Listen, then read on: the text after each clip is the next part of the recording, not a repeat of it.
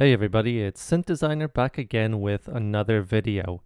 Today we're going to be continuing our series on Serum 2, and I'll be showing you how to use the sample features. For those of you who did not see my previous episode, I am going to be taking you through all the features of Serum 2, both new and continued from Serum 1, and this is just going to be a general guide on how to use Serum 2 as well as just an overview of the entire synth. So let's not waste any more time and get right into it. If you're not familiar with Serum 2, we have a whole bunch of new ways of creating sounds. Whereas before we had wavetables and then we had kind of our noise and sub-oscillators, we now have wavetables, multi-sample, sample, granular, and spectral. Today I'm going to be focusing on the sample feature. Another episode soon will be the multi-sample, and they do vary in very specific ways. Now you might be thinking, what is this? Like, why is there a sample and a multi-sample? Well, the sample is essentially one sound that is sampled, and multi-sample is what you might think it is. It's the same sound, but it's sampled multiple times across the frequency spectrum, and that makes a difference. So in this case, say we take a basic sound, so we're going to take from the factory sounds here. We'll take a brass sound.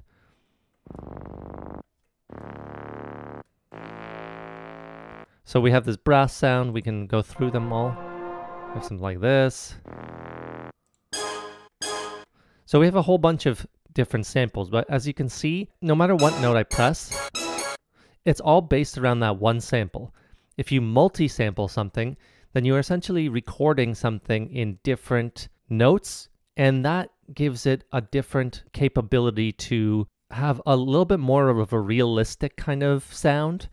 I'm not going to get into all the details, but essentially one sampled sound versus multi-sampled sounds is basically what you would think it is, like I explained. I will go into more detail on multi-samples in my next episode, so let's focus on just the samples for now. I really hope you also stick to the end because I'm going to show you kind of a hidden feature that I'm not sure is being talked about very much, but I'm going to show you in the end. So for now, let's look at just the basic sample features here. So as you saw before, you just go up into your oscillator and you pick the sample feature. Let's just restart here with the init preset. And you'll notice that there are factory sounds here and then factory non-tonal. Non-tonal is essentially going to be your drums, your loops. Again, drum loops here. Lots of cool different options, and your noises as well. Other cool feature, you can actually sample wavetables. Now you might be thinking, what the heck is that type of thing? Well, let's take a look here. Let's just take something like this. You might be thinking, okay, that's kind of lame. Like, why would I want to sample a wavetable? Well, it gives you flexibility and variation. Now, traditionally, when you think of a sample, you'll think of something like a bass sound or like an instrument or like a voice, whatever it is. But in this case, you have this capability, and I'll show you in a moment how this can be used. But let's just take a look at quickly just some more standard samples. So let's go to piano. Really nice, what they call breathy piano-ish. And already you have incredible sounds here that were not possible before really on Serum, other than through a lot of manipulation. Now, of course, with any sampler, it's not just enough to have your very basic factory tones or even your wavetables, which are cool. We need to have the ability to actually sample our own sound. So I'm going to take this sample of this saxophone maybe, and all you do is just drag and drop. Boom. Right there, you can just sample it like you had before. And it's a really amazing feature that you can turn into anything. So let's just stick with this sound maybe for now. And you might be thinking, okay, I have a saxophone here. Well, what can I do with it? Let's just take a look at some of these features. So if I were to right click here, you'll see all these kind of snap options here. And we're going to go to the guide here to explain some of these. Remember, the guide is our friend. It comes with the download of Serum 2, and this is on page 73 here. As you can see, all these snap features are essentially how it starts the point or ends the point of where you're pressing the note. These do make a difference. However, we're not going to get into all of these. I encourage you to read some of these. They make subtle differences in basically where the point of the start of the loop starts, or non-loop, of course, if it's a one-shot. So by default, it is a one-shot, meaning it just plays once. Now you can loop it, of course, so you could do a forward loop, and what happens is it creates this marker here, and now I'm holding it down and it loops. And you think, okay, this is not very cool. Well, this could be completely adjusted to however you want, so it will still start at the same point.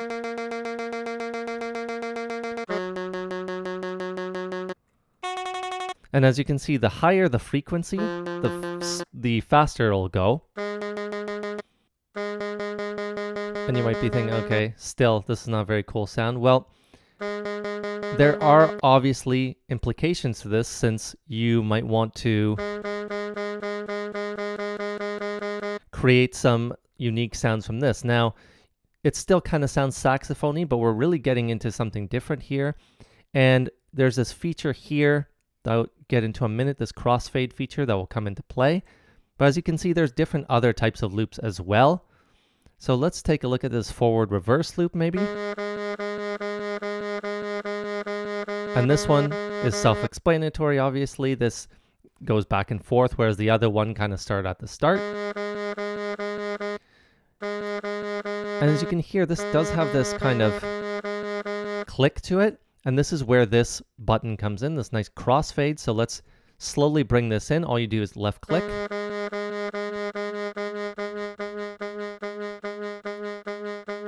And it gets rid of that crossfade. Or sorry, it gets rid of that kind of clickiness. And we're going to now think of this sound a little bit differently. So let's go to the effects. Let's just turn on a basic effect of reverb and take a hall reverb and just crank it.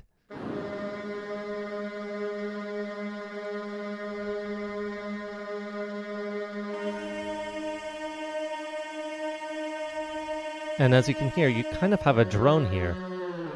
Can you make it bigger, longer decay?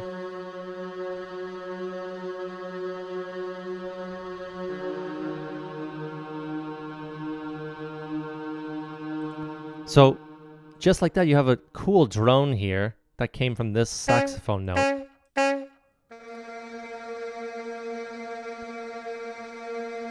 So Serum 2 really gives you that flexibility of using your samples in completely unique ways. Now let's go back and take one of these factory samples, piano, high, long tail.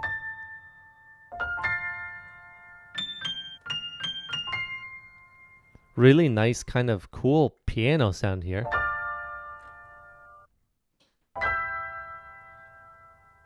And let's take a look at some more features. As you can see, when you right click, you get a whole bunch of different features. We talked about these snap features. Fade edges, as you can imagine, kind of fades out the ends of the samples and the beginnings of the samples if you want them to. The really cool other aspect here is the slicing feature. So we're going to do slice auto for now. And you'll see all of a sudden I can't play anything. And you see the C1 marker here. So my little MIDI keyboard that I have does not start at C1, and this is essentially the only note that you could play. So what you'll do here is right click, and you can actually go to root note, so C2. And you might be thinking, okay, why can I only play C2? Well, if you drag this down, all of a sudden you'll see this, all these little lines here. This is slicing the sample. So you can see this is where it ends. And then the next note begins here, and this would be C sharp 2, and then I go to D. In this situation, it's not very practical because we have a very long tail here, and it's not a very useful sample in that regard. So we have to go to something else. Say we take a different sound, hoping to find something a little bit longer. So I found this little pad here. As you can see, all these are their own kind of unique slice sample and allowing you to use these in kind of unique ways, right?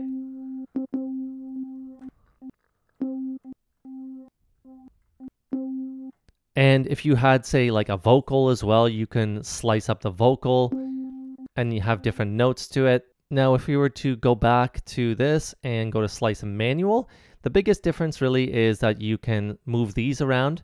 You can't fully create your own. They're essentially going to be just movable by yourself like this. So it kind of automatically slices it, and then you can move these on your own.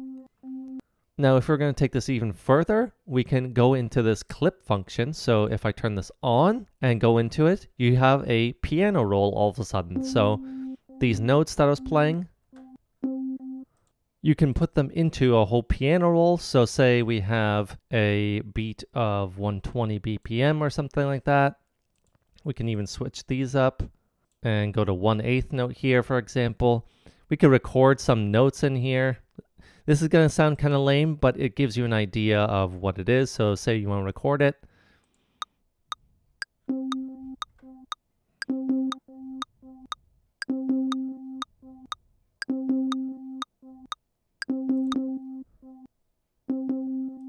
So you get the idea. So you have kind of a sampled sound. Say you have a vocal, you can really kind of do whatever you want with this and create your sounds just from here. You can then drag and drop everything into your playlist here, which is really cool. So that's just another easy way you could use these samples that you couldn't before.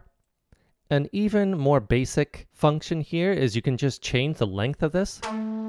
So say you don't want this whole sound here. By moving these bars here, very simply, just by clicking and dragging, you can start on a different spot, you can end on a different spot. So say you want here.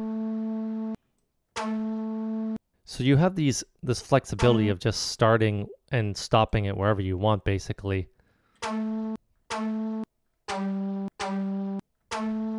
And as you can imagine, this gives you tons of flexibility in building your samples. Lastly, let's check out this hidden sampling feature in Serum 2. So although I'm in the wavetable section and I have this preset loaded up, this kind of cool atmospheric sound. Let's say I wasn't paying attention to what I just played. Well, now you could go right up here next to the Serum 2 logo, and all of a sudden this little box pops up, and you could just drag right into your playlist, and you have a sample of the sound you just played.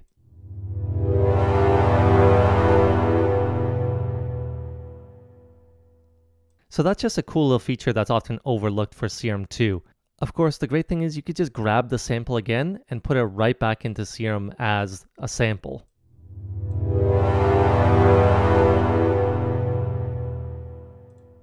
So there it is. Those are the cool new features of Serum 2 when it comes to sampling. Obviously, there's lots more to unpack. Stick around for the next episode when I look at multi-sampling, and let me know what you thought of this video. Did I miss anything important for sampling? And what would you like to see in this guide series? Until next time, see you later.